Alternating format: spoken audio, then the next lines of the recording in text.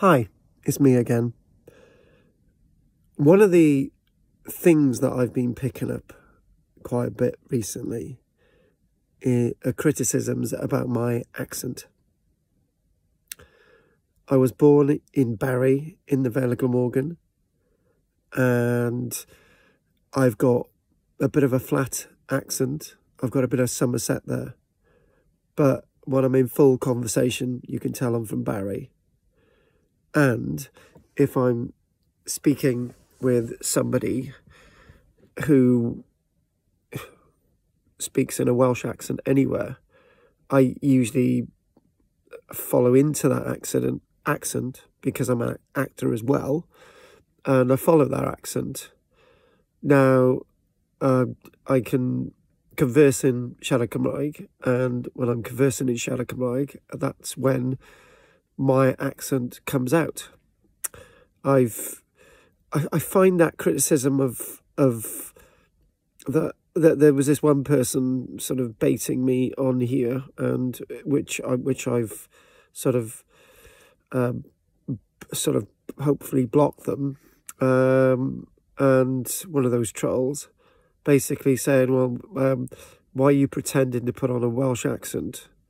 And I'm thinking, it's just silly. It really is. You know, it's what I'm saying. And if you don't like what I'm saying, just listen to somebody else. You know, you're not forced to sign into my YouTube channel. So that said, I wanted to continue the flow. And Hywel Rhys, most people have never heard of him. And 1532 captured Llandovery Castle and a number of other locations in West Wales. And I do believe the rebellion did spread to North Wales. This was in the reign of Henry VIII, 1536 as the Act of Union. And even, you know, I've got this little book here, History of Wales. And this is actually written by Owain Llawgoch Pontypridd. And most of his works and books have basically been sort of barred from... you know, he says a lot of good things in his publications, and this is from the turn of the 1900s. So we come in, we come into the Act of Full Union by 1536. That's quite strange that we've got this rebellion in 1532. Morian says nothing that I can make out from here. About this character, Hywel Rhys. But there is another individual called Sir Rhys Thomas Fitz-Urien, who was executed in 1532. And that's interesting. So there are things going on in 1532 that are quite strange. That Hywel Rhys, if you look at any information on the internet about Llandovery Castle, you will come up with the name Hywel Rhys. You'll come up with him. He's there. You won't find much, but you'll find him there. And so obviously the last major full Welsh rebellion, whatever you want to call it, did take place. So the last one was not the Owain Llawgoch independence movement in the early 1400s. There was 130 years later. But we've got very little information about it. So there is more that I know. Right? I do know more. But I want to make another video about that. But I don't know a lot more. That's the point. That there's like another... I could talk for another 2 minutes on Hywel Rhys, and that's it. That's all I've got. And that happened to be in one of these oldie worldy books, not on the internet. How I came across him, it was doing some research about Llandovery Castle, reading books, and there was something online, and that was it. It's odd. Anyway, we should actually come back to this chap, Morian Morgan, again, actually. Sorry, I just put the book away. I was going to say something else about Owain Llawgoch then. And it would be interesting to sort of look at these types of books, because it's these types of books that the likes of Blackett and Wilson were looking at and getting some of their inspiration from for their work, and obviously good old Ross Broadstock as well. So the whole thing, if you look at the one thing that was mentioned, right, was about Owain Llawgoch, right? And you can type in Owain Llawgoch, and it's great. You got a Wikipedia entry about him, right? But there's nothing about Hywel ap Rhys. And I'm not gonna do the usual thing, you know, who's the best person in Welsh history. You know, I'm not gonna sort of play historical figures against each other. But the one point about Owain Llawgoch and Hywel ap Rhys. Owain Llawgoch is assassinated 22nd of July, 1378. That's what it's got here. 1378.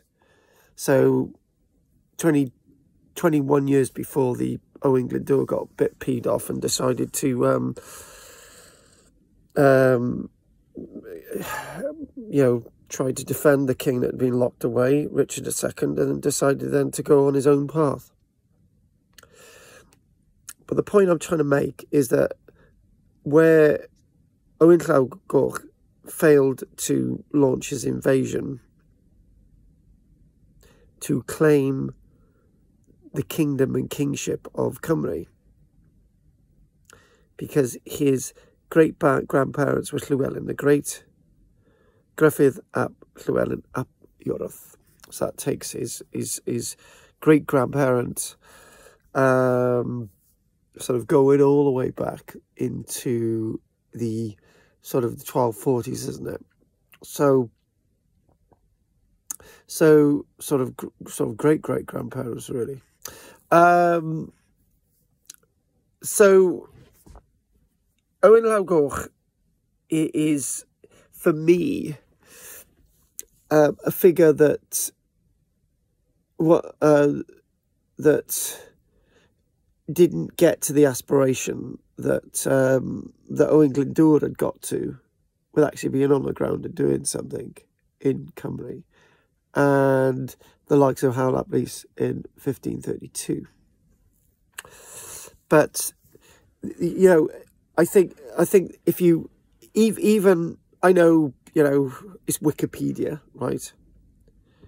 But sometimes you can scroll through this stuff and think, right, okay, you've got a Wikipedia entry about this guy, and you think, well, that's brilliant, and it's nicely detailed, really, and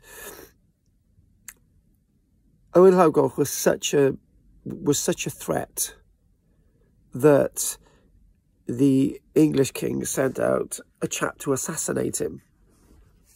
And yes, assassinated. So we sort of go into it's a Scotsman.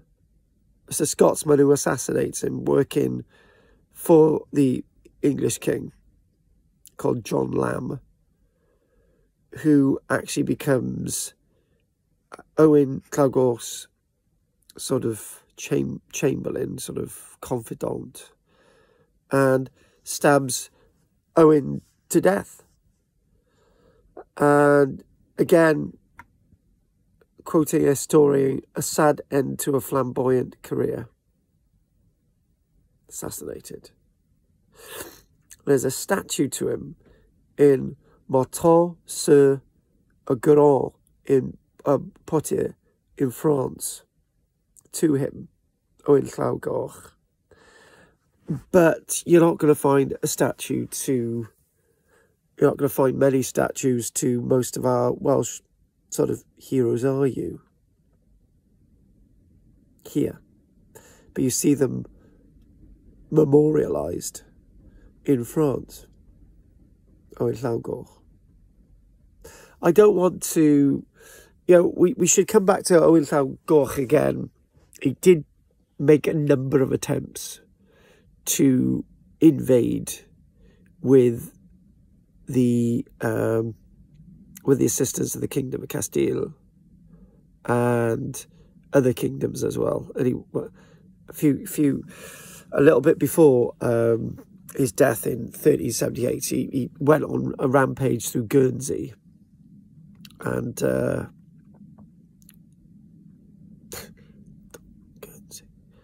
and on the way to Wales, really.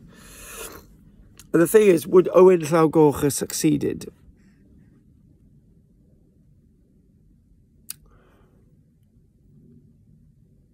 It's a difficult one. I would probably say no. And the reason why... I just say no. I don't know why I'm saying that, but then again, Owain Llawgoch, like Owain Glyndŵr, was one of those military brains, and both of them were soldiers. So that's the interesting thing. When you look at Bonnie Prince Charlie, for example, so the 16th of April 1746 with the Battle of Culloden, Bonnie Prince Charlie wasn't a military man. So the point is, proclaiming yourself king is something that needs to be done by somebody who knows how to fight, really. And the other thing I would say is, I want to look again, and obviously, we started these conversations, that very fateful day not so long ago when Ross passed away. So, and I just wanted to sort of mention hidden history again, sort of, the two words hidden history and those that look at the sort of hidden history as well. And, I want to, look at coins, the coins of the kings of Cymru and the princes. I want to look at that. And another character called John Story. He'll come up. Maybe Iolo and Morgannwg as well. But this thing about hiding, why, let's just spit it out, right? Who's gaining anything by hiding this history anyway? Why? Who actually cares really that Hywel ap Rhys, did what he did? Why didn't we just tell people about it? What's the big secret? What is the big secret? Just he did this. There was a rebellion in 1532. Who cares whether it happened in 1532? It's there, right? But few people know about it. What's the big deal? Why don't we just tell people? It's not going to end the British monarchy, is it? And yeah, this thing about coins, right? They were coins minted by our kings in Cymru, right? And yeah, but we don't talk about them. And it's just thinking, well, why? What's the big deal? It's not going to change history, is it? Or am I just, you know, what is the great conspiracy? You know, what's the big deal? You know, what's the big deal sort of going out there telling people about castles built by Welsh kings and princes? You know, you know, why can't we tell people? Well, it's not going to change the world, is it? Do you know what I mean? It's not going to, you know, we find a new castle built by a Welsh prince, right? And we tell people about it. And we build a museum there and all the rest of it, right? Great. It's not going to end the world, is it? So why can't we do it? You know? And this stone of Blackett Wilson's from the excavations at Peterston Super Montum, right? You know, why bringing it back from the States would it sort of change history? Why would it be destroyed? And what's the point in destroying it? Do you know what I mean? But